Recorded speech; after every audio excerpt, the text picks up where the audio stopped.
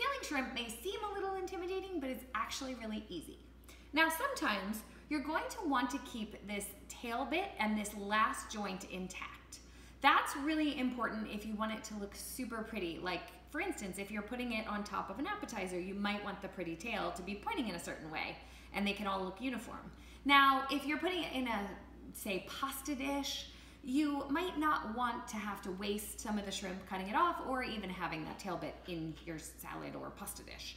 So what you do is simply peel like so. I usually start in the inside here and pull these bits out. And then the shrimp, the shell will come right off. And as you see, I'm leaving this tail bit on here so that it stays like so. Now, if I wanted to take this piece off, sometimes you can do a gentle tug and it'll come off. In this case, it didn't. So then again, you just want to peel that back a little bit and then do a gentle tug. Oops, and sometimes it's a little less than gentle. Now, these shrimp had come deveined already. If they weren't, you simply put them on your board like so, so it would picture this intact.